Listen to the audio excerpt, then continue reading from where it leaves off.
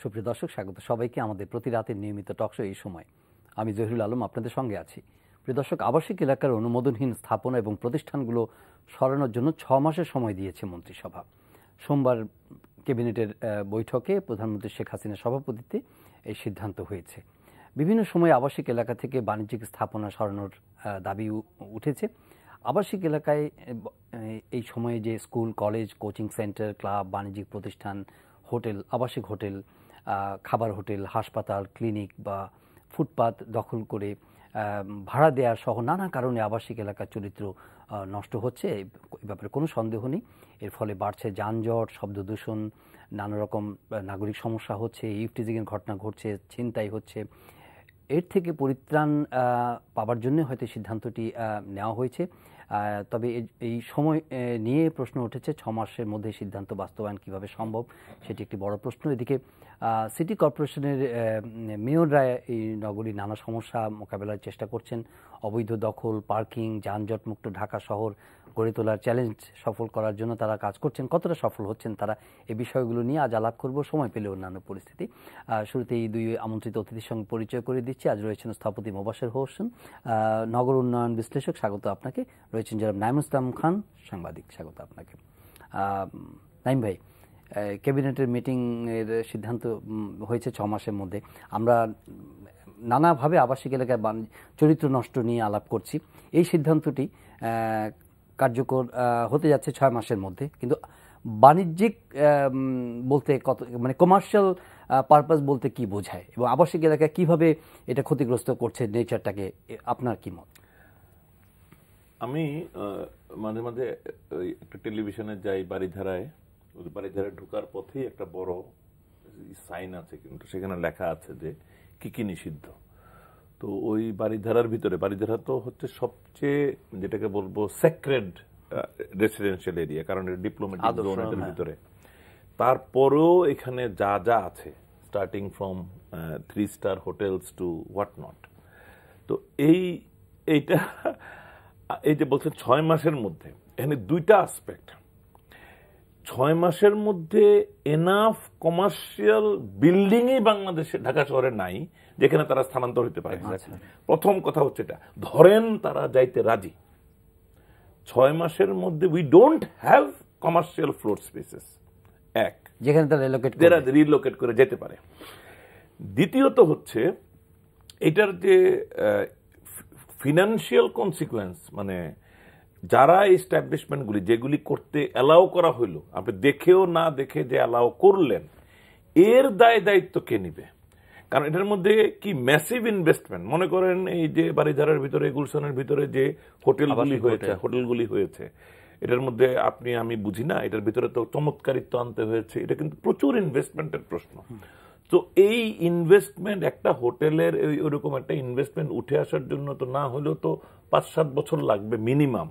তো এটা যে সে সরে যাবে আর একটা রিইনভেস্টমেন্ট করবে। গুলশানের ভিতরে তো বড় বড় হোটেল, না সেটা অফিসিয়াল হোটেল, অফিসিয়ালি হোটেল। তো আমি এটা 6 মাস দূরের কথা, 6 বছর হলেও আমি ভাবতাম যে এটা বোধহয় সম্ভব হবে না বাস্তবায়ন। আবার সিদ্ধান্তটা কি? সিদ্ধান্তটা কিন্তু এমন না যে একজন মেয়র নিয়েছেন, সো আমি এটাকে লো প্রোফাইলে দেখব। It is the cabinet. যে স্টোরিটা একটু দেখে আসি ওই দিনে, যে আসলে কি বলেছেন ক্যাবিনেট সেক্রেটারি মিটিং এর পরে, স্টোরিটা দেখে তারপর আলাপ করব। অপরিকল্পিত নগরায়নের ফলে পাল্টে গেছে দেশের আবাসিক এলাকার চেহারা। যত্রতত্র শিক্ষা প্রতিষ্ঠান, হাসপাতাল, রেস্টুরেন্ট, আবাসিক হোটেল, গার্মেন্টস শিল্প মানুষের জীবনকে করছে দুর্বিষহ। এমন পরিস্থিতিতে মন্ত্রিসভার সিদ্ধান্তের প্রেক্ষিতে কয়েকটি মন্ত্রণালয় যৌথ পর্যালোচনা ও পরিদর্শনের পর আবাসিক এলাকায় বাণিজ্যিক কার্যক্রমের বিষয়ে কয়েকটি সুপারিশ উপস্থাপন করে। তা হল আবাসিক এলাকার প্রতিটি ভবনে গাড়ি পার্কিং নিশ্চিত করা, বার লাইসেন্স বাতিল ও অপসারণ, গেস্ট হাউস এবং আবাসিক হোটেল সরিয়ে ফেলা, এই সময়ের মধ্যে অর্থাৎ 6 মাসের মধ্যে অবৈধ প্রতিষ্ঠানগুলো সরে না গেলে গ্যাস, বিদ্যুৎ, পানির লাইন কেটে দেয়া আর সংশ্লিষ্ট প্রতিষ্ঠানের কাছ থেকে কর ও মূসক নেওয়া বন্ধ করবে সরকার। বাণিজ্যিক প্রতিষ্ঠান বিষয়ে মন্ত্রিসভা বৈঠকে সিদ্ধান্ত গ্রহণের তারিখ থেকে 6 মাসের মধ্যে সম্মিলিতভাবে উচ্ছেদের ব্যবস্থা গ্রহণ। সম্মিলিত বলতে আমরা যে সমস্ত এজেন্সিগুলো আছে এখানে, সিটি কর্পোরেশন, রাজুক, তারপরে জাতীয় গৃহায়ন কর্তৃপক্ষ বা অন্যান্য যে সমস্ত সংস্থা সবগুলো মিলে। আর মন্ত্রিপরিষদ সচিব জানান, আবাসিক এলাকায় অনুমতি না নিয়ে বাণিজ্যিক স্থাপনাগুলো পর্যায়ক্রমে সরাতে হবে। তবে এক্ষেত্রে আতঙ্ক সৃষ্টি করে নয়, বরং মানুষকে বুঝিয়ে সরকার সিদ্ধান্ত বাস্তবায়ন করতে চায় বলেও জানান তিনি। আপনি শেষ করতে পারেননি যে এই যে শেষের কথাটা বরং ঠিক, মানে শুরুটাই হওয়া দরকার ছিল ওইখান থেকে, আতঙ্ক না ছড়িয়ে বরং এটা নিয়েই আলোচনায় যাওয়া, যে মানে কোনো ডেডলাইন না দিয়ে কেস বাই কেস একটা জিনিস চিন্তা একটা কেস নিয়ে আলাদা করতে হবে। কারণ হলো আপনি ধানমন্ডি থেকে স্কুলগুলি সরাই দিবেন, ধরেন ধানমন্ডি তো আসলে স্কুল ইউনিভার্সিটি, ওটা কি বাণিজ্যিক স্থাপনা হিসেবে ট্রিটেড হবে? কারণ এখানে আর্ন হয়, ওখানে তো আর্নিং হচ্ছে, বাণিজ্যিক না কি হবে এটা? এটা তো কমপ্লিটলি। এখন আপনি যে তুলে ফেললেন তাহলে কি হবে? ওই এলাকার স্কুলের ডিমান্ডটা আপনি কোথায় জায়গাটা দিবেন যে স্কুলটা হবে? কারণ আমার প্ল্যানে তো স্কুল নাই। আমার যে পরিমাণ মানুষ এখানে বসবাস করে, তাদের স্কুল, তাদের একটা লোকাল হসপিটাল, তাদের প্লে গ্রাউন্ড, আসলে তো কোনোটাই নাই। সো আমার মনে হয় যে আমাদের যেটা করা উচিত, কেস বাই কেস প্রত্যেকটা জিনিসকে নিয়ে এটা নিয়ে একটা টাস্ক ফোর্স করে ফেলা উচিত, যারা প্রতিটি কেসকে আলাদা আলাদা করে বিবেচনা করবে এবং তাদের সাথে টাইমিং করবে, তাদেরকে রিলোকেশন। আপনি একটা শুধু কথা বলি, আমরা হাজারীবাগ থেকে ট্যানারি সরানোর এইটা আমাদের শৈশব থেকে শুনে আসতেছি, এবং এটা আজকেও এটা বাস্তবায়নে কত কাঠখড় পোড়াতে হচ্ছে। সংজ্ঞাটা কিভাবে নিরূপিত হবে? প্রথম কথা, এখানে দুটি বক্তব্য আছে, একটি হলো বাণিজ্যিক, আরেকটি হচ্ছে অবৈধ। দুটা কিন্তু খুব ইন্টারেস্টিং। বাণিজ্যিকের ডেফিনেশন আপনাকে তৈরি করতে হবে। বাণিজ্যিক যদি আমি সহজভাবে বলি, যেখান থেকে আর্ন হয়, লাভ এবং লোকসান যে কাজের সাথে জড়িত, সেটা হলো বাণিজ্যিক। তাহলে আমাকে বলেন, ওইখানে যদি সরকারি একটি বিরাট অফিস থাকে, সেটাকে আমি বাণিজ্যিক বলবো কি বলবো না? আচ্ছা, সরকারি বাদ দেন, আমার মাননীয় প্রধানমন্ত্রীর দলীয় একটি কার্যালয় রয়েছে আবাসিক এলাকায়, এটাকে কি বাণিজ্যিক বলবো না অবৈধ ভবন বলবো? না, এটা সঠিক। এগুলি ব্যালেন্স করে দেন। খালেদা জিয়ার চেয়ারম্যানের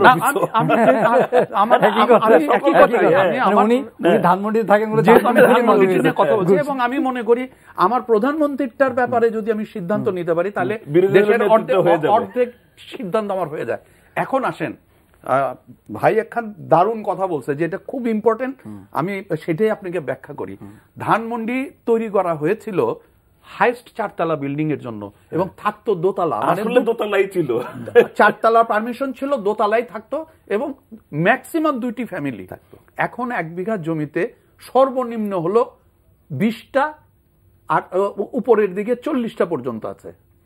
তাহলে আপনি 2 এবং 20 যদি হিসাব করেন, 2 এর ভিত্তিতে এখানে স্কুল, কলেজ, খেলার মাঠ তৈরি করা হয়েছিল। 2 হয়ে যায় যদি 20, তাহলে এখানে কতগুলি ক্লিনিক দরকার, কতগুলি প্রাইমারি স্কুল দরকার।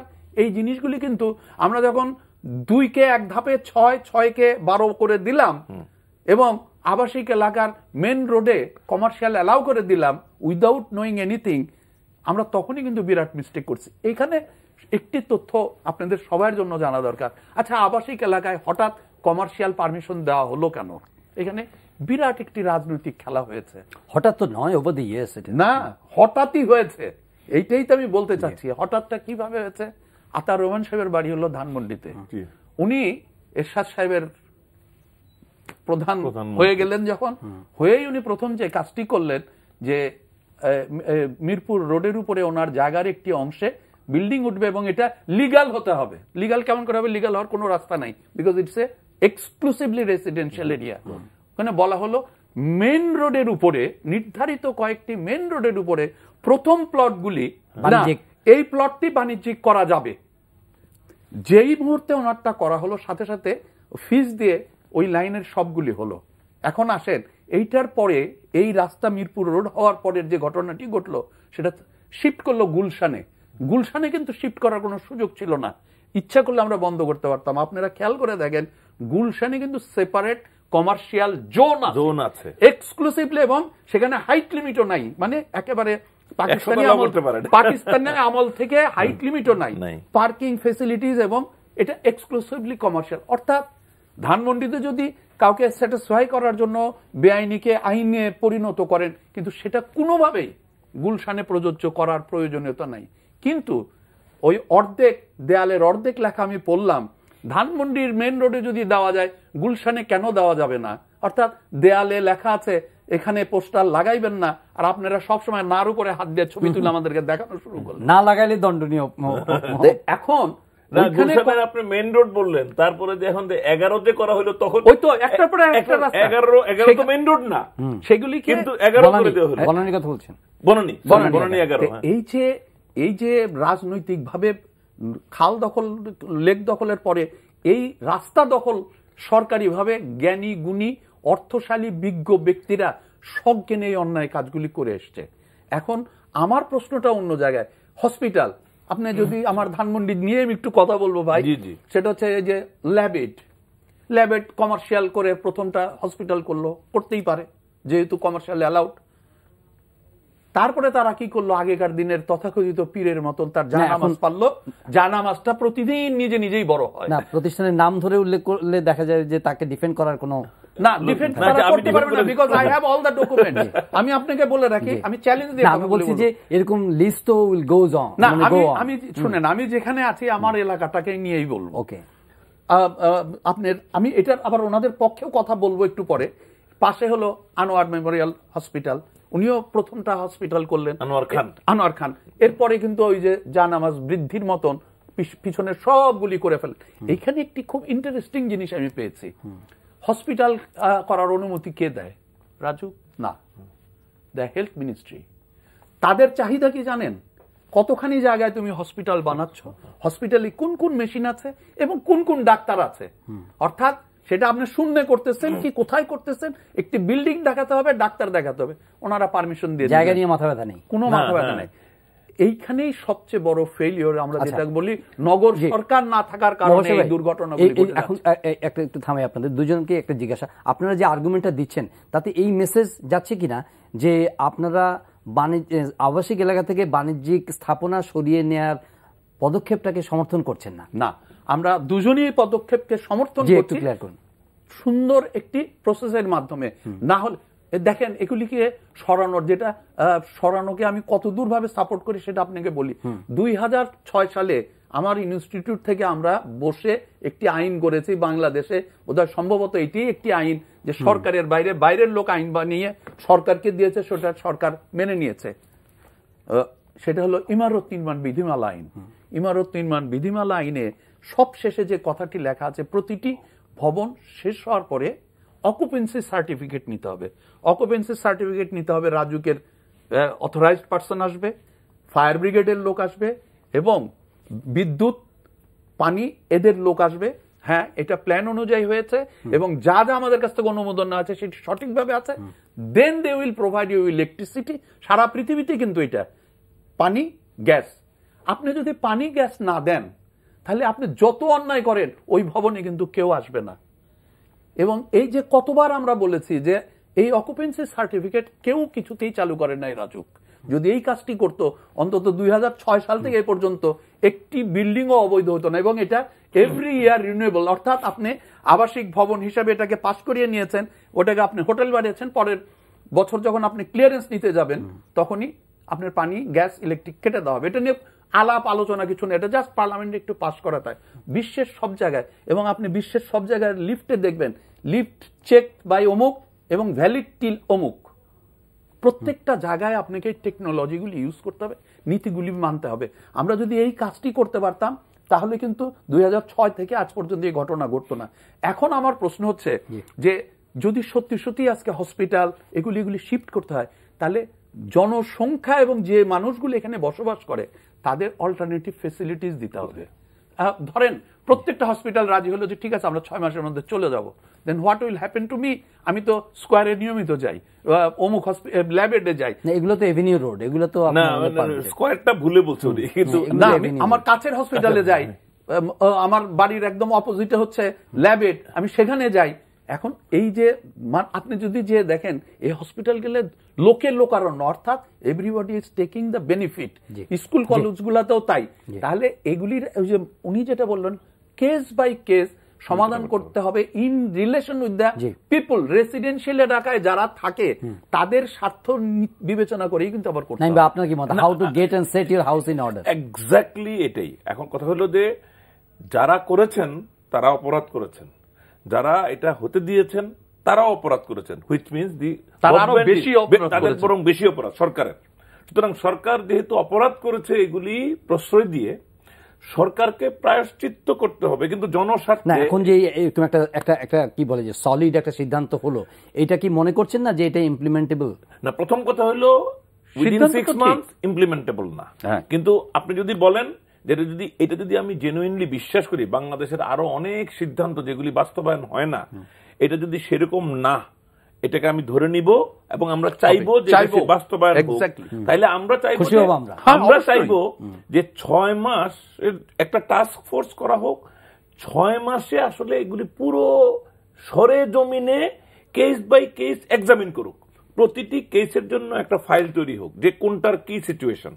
তারপরে let us take another year or 2 যে এর মধ্যে প্রায়োরিটাইজ করে যে কোনটা নুইসেন্স ভ্যালু বেশি, ইউটিলিটি ভ্যালু কম, মানে আমাদেরকে কিন্তু প্রায়োরিটাইজ করতে হবে। ভাই আপনাকে একটু হেল্প করি, এটা হচ্ছে যে যেমন মনে করেন আবাসিক এলাকায় দোকান করা হয়েছে, এটা কিন্তু 6 মাসে শিফট করা যায়। সিম্পল দোকান, বইয়ের দোকান, এর দোকান, এটা কিন্তু একেবারে জনগণের অতিরিক্ত প্রয়োজনীয় না।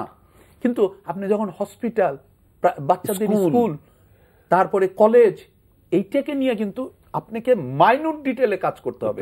এমনকি এমন হতে পারে সরকারকে এইখানকার কতগুলি বাড়িকে রিকুইজিশন করে নিয়ে এর কোনো বিকল্প নাই। যখন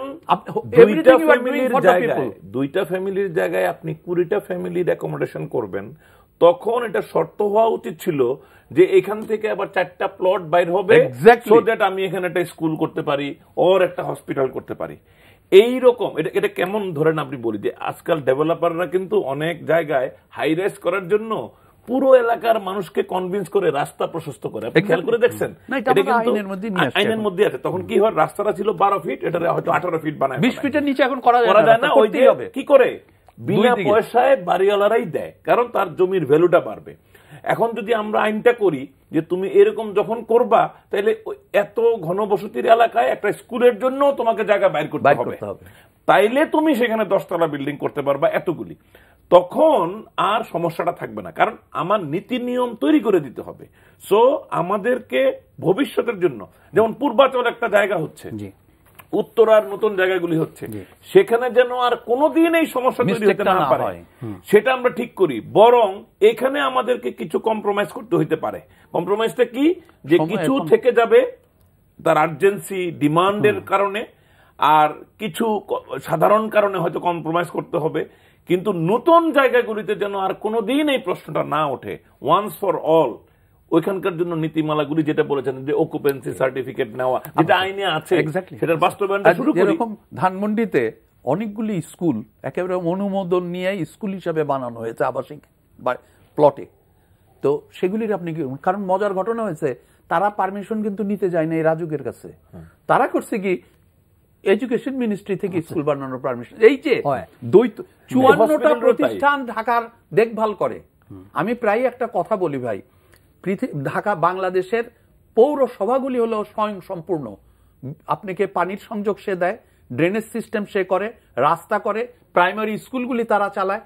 যখনই তাকে উন্নত করা হয়, অর্থাৎ আমি এটার নাম দিয়েছি কিক টিম আপ করেই তাকে সিটি কর্পোরেশন বানায়া তার সমস্ত ক্ষমতা সরকার এবং আধা সরকারি প্রতিষ্ঠান গিলে খেয়ে ফেলে।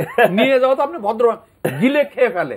ঠিক ঢাকা শহরের অবস্থা এক্স্যাক্টলি তাই। সিটি কর্পোরেশনের নানা সমস্যা এবং 2জন মেয়র এসেছেন কিছুদিন আগে। আপনারা সিটি উত্তরের মেয়র সম্পাদকদের সঙ্গে কথা বলেছেন, ইলেকট্রনিক মিডিয়া এডিটরদের সঙ্গে কথা বলেছেন। উনি বেশ কিছু মেজার নিয়েছেন, যেমন উনি বর্জ্য সরানোর জন্য 72টা অস্থায়ী ট্রান্সফার স্টেশনের কথা বলেছেন, প্রায় 20,000 বিলবোর্ড অপসারণের কথা বলেছেন, যানজট কমানোর জন্য গাজীপুর থেকে হাতিঝিল পর্যন্ত 21টা ইউ আকৃতির গাড়ি পারাপারের সেতু বানানোর কথা বলেছেন, 10টি এলাকায় অবৈধ পার্কিং মুক্ত করা হয়েছে সেটাও বলেছেন। তো সবকিছু মিলিয়ে এখন যে সিটির অবস্থা, এটা তো একটা মেজর প্রবলেম আমরা আলাপ করলাম, কিন্তু ওভারঅল যে বর্জ্য ব্যবস্থাপনা থেকে শুরু করে যে আদার প্রবলেমসগুলো আছে, এগুলোর কোনো রিমার্কেবল কোনো পরিবর্তন, কোনো অগ্রগতি দেখছেন কিনা? আমি বলবো যে আমাদের সিটি কর্পোরেশনের লিডারশিপের ব্যাপারে আমাদের একটু আস্থা ফিরে এসছে। মানে কিছু জিনিস মানে যে ভিজিবল মানে মানে অ্যাকশন এবং বডি ল্যাঙ্গুয়েজটা আমাদেরকে আশ্বস্ত করেছে। যেমন আমরা যত সহজ করে বলে ফেলি যে তেজগাঁয়ের ওই যে ট্রাক স্ট্যান্ডটা রাস্তায় পরিণত হওয়া, এইটা যদি আপনার সেই ভিডিও ফুটেজগুলি দেখান তাহলে বুঝবেন যে এটার মধ্যে রাজনীতি, এটার মধ্যে মাসল, অর্থনীতি কি কি না ছিল, মাস্তানি। এবং আমাকে তো ওই দিন মনে হয়েছিল সিটি কর্পোরেশনের মেয়রকে ঢাকার টপ মাস্তান পদবিও দেওয়া যায়, কারণ হি ওয়াজ ফেসিং লট অফ মাস্তানস দেয়ার। এবং ওনার বডি ল্যাঙ্গুয়েজও যে পারলে আসো এরকমই ছিল, হি ওয়াজ ভেরি স্ট্রং। তো আমি মনে করি, এবং যে কতগুলি রাস্তা আমি যেভাবেই দেখি না কেন রাতের বেলা এখনো কেউ ফিরে আসতে শুরু করেছে, ফিরে আসতে পিছনে ভিতরে কিন্তু রাখার জায়গা আছে। ওইটা কিন্তু ঢাকা শহরের প্রায় সকল রাস্তায় রাত্রে বাস দাঁড়ায়, কারণ তাদের আবার জায়গা দেওয়া হয়নি। এটা কিন্তু আপনি যদি রাস্তায় গিয়ে দেখেন অনেক বাস দাঁড়ায়। হ্যাঁ, আপনি যদি রাত্রেবেলা ওই যে চিটং যাওয়ার, কক্সবাজার যাওয়া, সেন্ট মার্টিন যাওয়ার বাসগুলি এই যে রাসেল স্কোয়ারের ওখানে গিয়ে দেখেন, এগুলি হেল্পলেস, আলাদা ইস্যু। কিন্তু আপনি মহাখালী দিয়ে যাওয়ার রাস্তাটা, এই যে কয়েকশো গজ জায়গা, এই জায়গাটা পার হওয়ার কিন্তু দুর্বিষহ অভিজ্ঞতা ছিল, সেটা তো নাই। আমি তো অবাক হয়ে গেছি ওই ইয়েতে গিয়ে, ওই যে কি যেন আমাদের গাবতলী অবিশ্বাস্য রাস্তা ফাঁকা। এইগুলি কিন্তু ভীষণ ভিজিবল পজিটিভ রেজাল্টস, যেটা আমাদেরকে দেখাতে পেরেছেন। আবার ভালো দিকটা হলো ওনারা কিন্তু আবার ওনাদের সীমাবদ্ধতার কথাটা বারবার বলছেন, এবং সীমাবদ্ধতা সত্ত্বেও যেটাকে বলে আউট অফ বক্স চিন্তা ভাবনার মাধ্যমে ওনারা যে এই নিরাপত্তার জন্য সিসি কভারেজের আওতায় নিয়ে আসার জন্য নর্থ সিটি কর্পোরেশনের যে উদ্যোগ, এইভাবে কিন্তু আমি বলবো যে আমাদের মধ্যে একটা আস্থা এনে দিয়েছেন। তারপরে ওই যে বর্জ্য ব্যবস্থাপনার ওইগুলিও কিন্তু আমরা কনস্ট্রাকশন হইতে দেখছি, চোখের সামনে দেখছি। তো এটা যদি সুন্দরভাবে পরবর্তীতে ম্যানেজড হয়, যেমন আমি ইয়েতেই ওই যে ট্রাক স্ট্যান্ডের রাস্তাটার মধ্যে দেখলাম যে একটা পাবলিক টয়লেট হচ্ছে আন্ডার কনস্ট্রাকশন, দেখে মনে হলো এটা ভালো জিনিসই হচ্ছে।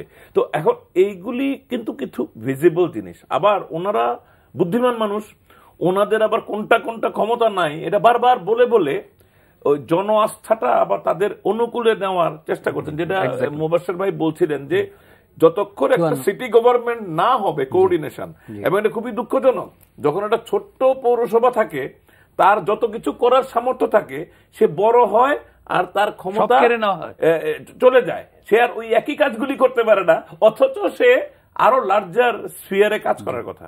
জি, দেখেন, দুই মেয়রের সাথে আমার ইনস্টিটিউট ওতপ্রোতভাবে জড়িত। যেমন বিলবোর্ডের নীতি নির্ধারণ করার কাজের সাথে আমরা জড়িত, ওদের সাথে মিটিং। আমরা যখন প্রথম রোজার ভিতরে মেয়র সাহেব বিলবোর্ডের সবাইকে ডাকলো, মেয়র সাহেবকে খালি বলছিলাম যে আমরা আকাশ দেখতে পাই না আমাদের সন্তান, বিলবোর্ডের জন্য। উনি বিলবোর্ডের লোকজনকে ডাকলেন, তাদের সাথে আলাপ হলো। আমরা আলোচনায় একটা সুন্দর জায়গায় পৌঁছালাম, সেটা হচ্ছে যে আচ্ছা, আপনারা 100 বিলবোর্ড টাঙ্গিয়ে 100 টাকা পান, আর আমরা যদি একটা বিলবোর্ড টাঙ্গিয়ে আপনাকে 100 টাকা দেওয়ার ব্যবস্থা করি, আপনাদের আপত্তি আছে? In the meeting it was decided, yes, বলে যে আমরা সেই কাজটি করতে চাই। আপনারা বিলবোর্ড টাঙ্গাবেন কম, টাকা আগের মতনই পাবেন, ডিমান্ড বেশি হবে। এক্স্যাক্টলি। তো এবং সেটার ব্যাপারে মেয়র সাহেব বললো যে প্রয়োজনে আমি আপনাদের সাথে সহযোগিতা করব। আমরা এখন একটা নীতি, ওনাদের সাথে প্রায় 20-25 বার এই অ্যাসোসিয়েশনের সাথে আমরা বসছি, তার আন্ডারে এটা কিন্তু হচ্ছে। তখন একটা জায়গায় কথা আসছিল, আমি কথাটা মেয়র সাহেবের বলছিলাম, সবই তো করলেন, এই যে পুরানো এয়ারপোর্টের ভিতরে যে কয়েকশো বিলবোর্ড, এটা তো টাচ করতে পারবেন না। উনি মুচকি হেসেছিলেন, and there is no billboard anymore। এই যে নাইম ভাই যে কথাটা বলল, আস্থা, আমি ওনার সাথে কাজ করছি, আমিও মাঝে মাঝে আস্থা হারিয়ে ফেলতাম কেন ওনার কাজের ভিত্তিতে। যেরকম আরেকটা কাজ আমরা এখন করতে যাচ্ছি ওনাকে নিয়ে, উনি প্রচন্ডভাবে সেটা মেনে নিয়েছেন যে পৃথিবীর কোনো জায়গায় সরকারি জমিতে বাউন্ডারি ওয়াল 10 ফিট ওয়াল থাকে না। এবং এক্সাম্পল দিয়ে বললাম যে ওবামা সাহেবের বাড়িতে কি 10 ফিট ওয়াল দেওয়া আছে? তারপরেও বাদ দেন, হাইকোর্টের চারদিকে আপনি একটু কল্পনা করেন 10 ফিট ওয়ালে ঘেরা হাইকোর্ট, আপনার কেমন লাগতো? ভয়ঙ্কর। আবার এক্সাম্পল দিয়ে ওনাকে বললাম এবং এগুলি ওনাকে নোট করে নেন, উনি সাথে সাথে নোট করেন। হাইকোর্টের কিন্তু একটা সাইড 10 ফিট দিয়ে বলছে, এটা ভাঙাইতে হবে। তারপরে আমি বললাম যে ভালো দিকটা আপনাকে দেখাই, ফরেন মিনিস্ট্রি অফিস 10 ফিট ওয়াল ছিল, আমরা ফরেন মিনিস্ট্রিকে কনভিন্স করে ওটাকে ট্রান্সপারেন্ট করেছি। এটা কি খারাপ লাগে? সিকিউরিটি চান। এবং এক্সাম্পল দিয়ে বললাম যে আমি সাউথ আফ্রিকায় আমার সরকারিভাবে ট্যুর করার সম্ভাবনা, ওখানে তারা এক্সক্লুসিভ যেগুলি সেগুলি তো করে কি, একবার ট্রান্সপারেন্ট করে, মাঝখানে একটা মোটরসাইকেল যাওয়ার রাস্তা করে, আবার আরেকটা করে। এটা হলো যেরকম আমাদের সেক্রেটারিয়েটে যদি আমরা ট্রান্সপারেন্ট করতে চাই, we will have to. Security পৃথিবীতে গুয়ান্তামা বে হচ্ছে সবচেয়ে ডেঞ্জারাস জায়গা। এটা কি 10 ফিট দেওয়ালের আন্ডারে? পৃথিবীতে বলা হয় সিকিউরিটির ডেফিনেশন ইজ কমপ্লিটলি ডিফারেন্ট আমাদের মানুষের পার্সপেক্টিভ থেকে। Transparency is the biggest security. আমি একটা মার্ডার করে দেওয়াল টপকালে আমি সেফ, কিন্তু ট্রান্সপারেন্ট হলে পরে আমি খোলা থাকলে চোখে পড়বে, সি থ্রু। আমার মেয়র সাহেব এটা প্রচন্ড ভাবে নিয়েছেন। He has already started working. আমি মোহসেন ভাই আপনার মাঝখানে বলি, দি আদার বেস্ট থিং যেটা এখন বললেন, যে দে আর ready to listen to people. Exactly. যারা যে বিষয়গুলি জানে তাদের, দে আর open to ideas, they R listening, they are talking people also. তারা তো পলিটিশিয়ান, কথা বলতেও পছন্দ করে, পারেও, আবার একই সময়ে তারা শুনতেও মানে তাদের মনোভাব আছে। যেমন মনে দ্যাট ইজ হেল্পিং। যেমন আমার কাছে খুব ভালো লাগে এই 2 মেয়রকে আমরা আমাদের ইনস্টিটিউট থেকে মানে বলেছি যে আপনারা মাঝরাতেও আমাদের সাথে টেলিফোনে কথা বলতে পারবেন, এবং 2 মেয়র এই মাঝরাতেও আমাদের সাথে যোগাযোগ করে। রাত 12টা 1টা তো ফোন না করে কি তখন মেসেজ পাঠায়, মেসেজ করেসপন্ডেন্স হলে তারপরে কথা বলে। সো এই যে কতগুলি ছোট্ট ছোট্ট জিনিস মানে অসম্ভব রকম আমাদেরকে আগ্রান্বিত করছে। খোকন সাহেবকে নিয়ে আমরা প্রথম কাজটি করেছিলাম, যেটা আমরা কাজ করতে পারি, সেটা হলো জলাবদ্ধতা। He is working. আমরা একদম রিপোর্ট তৈরি করে দিয়েছি। আমাদের এখানে তো দেখেন একটা প্রস্তাবনার পরে যে ফাইল ওয়ার্ক, এইটা পৃথিবীর কোথাও আছে বলে আমার জানা নাই। উনি কিন্তু আমরা রিপোর্ট তৈরি করে দেওয়ার পরেই সরকারের কাছে জমা দিয়েছে। সেটা এখন প্রচুর নিবন্ধনহীন রিক্সা দেখতে পাই শহরে, এগুলি নিয়েও আমরা কথা বলছি। যে দেখেন, রিক্সা আপনি দেখতে পাবেন না, রিক্সাকে খেদানোর দরকার নাই। সবচেয়ে এই যে আমি রাস্তার কথা, বিলবোর্ড এগুলির কথা বললাম, মেয়র সাহেব ইউলুপ করেছে। আমরা একদিন বললাম যে আপনি ইউলুপ করছেন, U loop will never solve the traffic কনজেশন, partially solve করবে। এটা তো কি করতে হবে? বললাম যে এসটিপিতে পরিষ্কার বলা আছে জনগণের জন্য যানবাহন, অর্থাৎ আপনাকে পাবলিক ট্রান্সপোর্ট। সেটাও কি 1100 লোকের বাস দিয়ে কিন্তু চলবে না। 1100 লোককে আমাকে 2-3টা কোম্পানির মধ্যে নিয়ে আসতে হবে। অলরেডি বাংলাদেশ ব্যাংক পর্যন্ত মিটিং হয়েছে, 4 থেকে 5% দেওয়া একই ধরনের গাড়ি হবে, তার মধ্যে 1000 এয়ার কন্ডিশন হবে, এবং মালিক পক্ষ এটা স্বীকার করে নিয়েছেন, এগ্রি করেছেন যে আমরা এটা করতে যাচ্ছি। 2 তারিখে ডিএমপি কমিশনের একটা গণমাধ্যমের সঙ্গে মতবিনিময় জননিরাপত্তা নিয়ে, সেখানে অনেকে মানুষের যানজটের কথা বলেছেন এবং কি বলে যে মানুষের সাফারিংস এর কথা বলেছেন।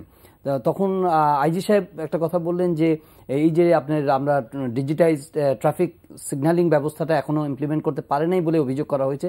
উনি বললেন যে এটা তো পুরোটা আমরা দেখি না, এটা সিটি কর্পোরেশনের হাতে। তো সিটি কর্পোরেশন এই ডিজিটাইজড সিগন্যালিং সিস্টেমটা ইন্ট্রোডিউস করতে পারছে না কেন? Y they have been miserably failing? আমি এটার জবাবটা সরাসরি দিতে পারবো না, কারণ এটা অনেক আমি দিতে পারবো যে আমি এটার সাথে জড়িত। দেখেন এইখানে আবার ওই নগর সরকার, পুলিশকে আমরা একিউজ করছিলাম যে ট্রাফিক ব্যবস্থা করার কিছু নাই, কারণ আমি কয়েকটা মিটিং এ পর্যন্ত পার্টিসিপেট করেছি। যখন এই ডিজিটাল সিস্টেমটা করা হয়েছে, পুলিশদের প্রয়োজনটা কোন পর্যন্ত এবং যে মানুষগুলি ব্যবহার করবে তাদের জ্ঞানের পরিধি এবং গ্রহণযোগ্যতার পরিধি কত, এগুলি কোনো কিছু পর্যালোচনা করা হয় নাই। আমাদের যখন বিদেশ থেকে কোনো টাকা আসে, we use to by the best one, the costliest one, কারণ পার্সেন্টেজ আমার পকেটে তখন বেশি থাকে। We have to agree that. আমরা এটা নিয়ে আলোচনা অলরেডি চালিয়ে যাচ্ছি, এবং আমার সাথে 3টা প্রোগ্রামে কমিশনার সাহেব বলেছেন, yes I agree, the traffic police, at least traffic police must be under the city corporation. আমি আপনাকে এক্সাম্পল দেই, এই যে আপনি কথাটি বললেন। আচ্ছা, রেলওয়ে পুলিশ তাহলে কেন আছে? ইন্ডাস্ট্রিয়াল পুলিশ কেন আছে? তাহলে রেলওয়ে পুলিশ থাকতে পারে, ইন্ডাস্ট্রিয়াল পুলিশ থাকতে পারে, মেয়র পুলিশ থাকবে না কেন? আমাকে এটার উত্তর আপনাদেরকে দিতে হবে। নর্মাল পুলিশের আন্ডারে যেই মুহূর্তে আমার মেয়রের কি ক্ষমতা আছে কোন ট্রাফিক সার্জেন্ট কোন অন্যায় করছে তাকে সাসপেন্ড করার নাই, কিন্তু তার আন্ডারে গেলে পরে উনি তখন পদক্ষেপ নিতে পারতেন। আমরা এত ডিটেইল অ্যাসপেক্টে যেতে পারবো না, আমরা সিগন্যালিং ব্যবস্থা সম্পর্কে কেন এটা সবকিছুই আছে, লাল বাতি নীল বাতি জ্বলছে কিন্তু মানা যাচ্ছে না কিছু, এটা এই সিগন্যালিংটা one of the best and modern, কিন্তু এই সিগন্যালিং এর যে প্রোগ্রামিংটা করা হয় যেরকম ডেট টাইম পিরিয়ড এগুলি সবকিছু এর ভিতরে আছে, সেটা বাংলাদেশে কি সম্ভব?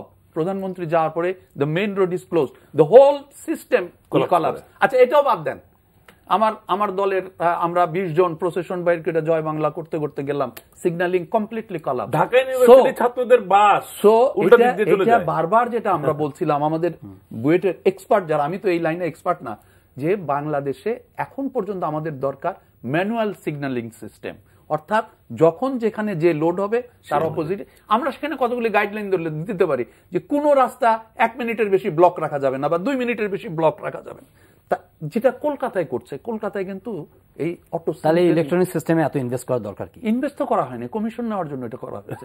আপনি ওইটার কথা, ওইটা কয় টাকা? ফ্লাইওভার কি কোনো পারপাস আপনাকে সার্ভ করছে বলেন?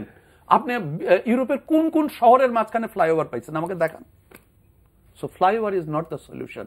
ফ্লাইওভার কি?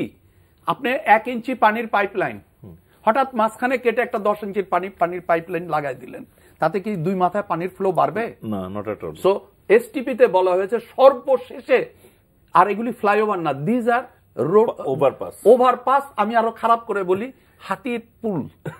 হাতির পুল যে পারপাস সার্ভ করতো, এটা সেই পারপাস সার্ভ করতেছে। আমরা এটাকে সঠিকভাবে ব্যবহার করি না। এবং আপনারা শুনলে আশ্চর্য হবেন যে 4টি প্রতিষ্ঠান এই কাজগুলি করছে, এবং 4টি প্রতিষ্ঠান যখন এই কাজটি শুরু করে আর কোনো প্রতিষ্ঠান যেন জানতে না পারে সেইভাবে আগে অ্যাপ্রুভ করা না হয়, কারণ জানলে যদি আবার ওই কোম্পানি ওই অর্গানাইজেশন যদি এটা কেড়ে নেয়, এই হলো ঘটনা। গুরুতর অভিযোগ। আচ্ছা, গুরুতর অভিযোগ, এটা বাস্তব ঘটনা। আপনাকে বলেন পৃথিবীতে একটা শহর দেখাইতে পারবেন যেখানে 4-5টা প্রতিষ্ঠান একই ধরনের কাজ করছে? নাই, পৃথিবীর কোথাও নাই, আমাদের এখানে আছে। প্রত্যেকেরই আরে ওই মন্ত্রণালয়ে টাকা পয়সা পেয়ে যাচ্ছে, তাহলে তো আমাদের কিছু দরকার। এলজিডি কি কারণে ঢাকা শহরের ফ্লাইওভার বানাচ্ছে আমাকে বলতে পারেন? না, কিন্তু একেবারেই আপনি যে একেবারে রুল আউট করে দিচ্ছেন যে কোনো কনজেশনে ইউজ করছে না, না না না, আমি রুল আউট করি নাই তো। এসটিপি তে বলা আছে যে ফ্লাইওভার হবে সবার শেষে। ফ্লাইওভারের দেখেন, ফ্লাইওভারে আপনি বাস দেখেন, কারণ বাসের প্যাসেঞ্জার উপরে নাই, আমার নিচে প্যাসেঞ্জার। আর ফ্লাইওভার যে প্রবলেম সলভ করে না যদি আনুষঙ্গিকগুলি না করেন। ফ্লাইওভার যে অংশটুক রাস্তা ছোট করে ফেলেছে, সেই অংশটুকু উপরে যায়, আর উপরে যায় কার? আপনার গাড়ি, আমার গাড়ি। অর্থাৎ অনলি 6% পিপলের জন্য ফ্লাইওভার নাও ইজ অ্যাক্টিভ। এটা হলো একেবারে অঙ্ক। যখন আপনি নিচে রাস্তা কানেক্টিং ফ্যাসিলিটিস গুলি প্রপার করবেন, রাস্তা আমার থাকার কথা 25%, আমার রাস্তা আছে 8%, 8%-এর 40% occupied by hawkers and others. এবং এই রাস্তা বাড়ানোর কথা, এগুলি তো উদ্ধার করার কথা, বাড়ানোর কথা। আমি এই কাজটি করি নাই। কেন করি নাই? আমার ব্যাখ্যা হচ্ছে এই রাস্তা বানানো আর ফুটপাথ তৈরি করা যায়, কয় টাকা কমিশন পাবো? একটা ফ্লাইওভার বানাইলে তো আমার সারা জীবনের কাজ হয়ে যাবে। মোবাশ্বের ভাই যেটা এক বাক্যে বলে গেছে, যেটা আরো বেশি গুরুত্ব দেওয়া উচিত ছিল, সেটা হলো যে আমাদের যদি পাবলিক ট্রান্সপোর্টের জন্য একটা লেন নির্ধারণ হয়ে যেত, এবং ওই যে 4টা কোম্পানিতে নিয়ে আসে, এখন যেটা হয়, কেন ট্রাফিক জ্যাম হয়? একটা বাস আরেকটা বাসের সামনে দিয়ে বাঁকা করে দাঁড়াইয়া প্যাসেঞ্জার নেওয়ার জন্য একটা প্রতিযোগিতা হয়, তখন সেটা হবে না। হবে না কেন? কারণ একই কোম্পানির গাড়ি। আপনার কথা আমি বলি, পৃথিবীতে কোথাও বাস দেখাইতে পারবেন যার চামড়া নাই, মাংস নাই, হাড্ডি নাই, অনলি হেয়ার? কেন জানেন? একজন প্যাসেঞ্জারকে তোলার জন্য 1100 লোকের বাস ঝাঁপায়া পড়ে ওইটাকে নেওয়ার জন্য। আর বাসের ড্রাইভারদেরকে কন্ট্রাক্ট দেওয়া হয় যে 2টা থেকে রাত 8টা পর্যন্ত কাজ করবে, এত টাকা তুই দিবি। তাহলে তো ও সব জায়গাতে দাঁড়ায় প্যাসেঞ্জার নেবে। যখন আপনি রুট ফ্র্যাঞ্চাইজ করবেন, এবং এটা এসটিপি আমার কথা না, পৃথিবীর আন্তর্জাতিক মানের প্রতিষ্ঠানরা এটা করেছে। কেন এসটিপি ইমপ্লিমেন্ট হচ্ছে না কেন? বললাম তো, আগে সেটা বলেন। আচ্ছা, এটা মেয়র সাহেব প্রাণ চেষ্টা করছে, এটার ওনার কিন্তু কোনো দায়বদ্ধতা নাই, but he is doing it, কারণ ওনার সমগ্র কাজ আমরা কি আশা করতে পারি? উনি তো এখন পর্যন্ত আশা করছেন যে 1 বছরের ভিতরে he can কারণ do it. এটার জন্য টাকারও ব্যবস্থা আছে, বাংলাদেশ এবং ব্যাংক ইজ রেডি। 4% 5% ইন্টারেস্টে দেওয়া হবে, 1000 এয়ার কন্ডিশন বাস হবে, 3000 নরমাল বাস হবে, এবং বাসগুলির স্ট্যান্ডার্ড হবে সেম। এই যে বাস মালিকরা আছে তাদের এই পুরানো বাস হয়তো সরকার নিয়ে নেবে বা ওরা ঢাকার বাইরে চলে যাবে। সিদ্ধান্ত খুব সুন্দর, ওনাদের সাথে আলাপ করে বলে যে সব বাস একরকম হইতে হবে স্যার, আমাদের কোম্পানির বাস হলো 200 টাকার, আরেকজন দিল 50 টাকা, টাকা পাবে একই রকম, তা হবে না। এগুলি কিন্তু ফ্লোর থেকে এসছে। দ্যাট পাবলিক ডিসকাশন যে কত সুন্দর, কত ফলে একটা রুটে একই ব্র্যান্ডের, একই মাপের, একই টাইপের বাস দিতে হবে, যাতে ওই শেয়ার হোল্ডাররা দিনের শেষে। আর রুট ফ্র্যাঞ্চাইজের সুবিধাটা আমি জনগণের জন্য বলি, 100টা বাস লাল রঙের, আপনি লাল রঙের টিকিট কেটে লাল রঙের বাস নিয়মিত জায়গাতেই থাকবে। তো ধরেন লাল রঙের বাস একটা এসে দাঁড়ালো, পিছনে আরেকটা লাল রঙের বাস দাঁড়ালো, ও প্যাসেঞ্জার ছাড়াই চলে যাবে, ওর কার কোনো রাইট নাই। দিনের শেষে 100টা বাস যে টাকা কালেক্ট করলো, আমরা যদি কোম্পানির বাদ দিয়েও চিন্তা করে করি তাহলে 100টা ভাগ হবে। আর এটা ডিভিডেন্ডের ভিত্তিতে গেলে আমরা হিসাব করে দেখেছি প্রায় 30% খরচ কম হয়, তেল কম খরচ হয়, এবং এই ড্রাইভাররা সুখী সুন্দর জীবন, তাদের স্যালারি দ্বিগুণ করে দেওয়া সম্ভব। এগুলি অনেকগুলি সুবিধা আছে। তবে আপনি আমাকে বলতে পারেন তাহলে একদিনে হয় নাই কেন, এটা তো 6-7 বছরে। আমরা যেখানে পেয়েছি এখানে যেসব কিছু কিছু লোকের গাড়ি আছে ভেরি পাওয়ারফুল, তারা they don't want to come under the rules. Discipline মানে হলো 3 নাম্বার তাকে দিতে হবে, তার নিজের নাম দিতে হবে, সোর্স অফ ইনকাম দিতে হবে, দে ডোন্ট ওয়ান্ট ইট। এবং তারা 2 জন 100 জনকে কন্ট্রোল করে। এই দুইজনকে কন্ট্রোলে নিয়ে আসতে পারছে আমাদের মেয়র, অন্তত মিটিং বসাইতে পারছে। বাংলাদেশ ব্যাংকের গভর্নরের সাথে যে আমরা বসছি, so these are the plus point. এখন আমরা আশা করি এইটা হবে, এবং হওয়াটা একান্ত প্রয়োজন। হওয়া মানে 30%, একেবারে মিনিমাম 30% ট্রাফিক কনজেশন নাই। একটা ইনিশিয়েটিভই কিন্তু অনেকখানি ইমপ্রুভ করতে পারে। ধন্যবাদ জনাব মোবাশ্বের হোসেন, ধন্যবাদ নাইম ইসলাম খান স্টুডিওতে আসার জন্য। প্রিয় দর্শক, আজকের অনুষ্ঠান এখানে শেষ করছি। সবাই ভালো থাকবেন, দেখা হবে পরের অনুষ্ঠানে। আর এই অনুষ্ঠানটি অনলাইনেও দেখতে পারেন, ভিজিট করুন www.ntvd.com। ভালো থাকবেন সবাই।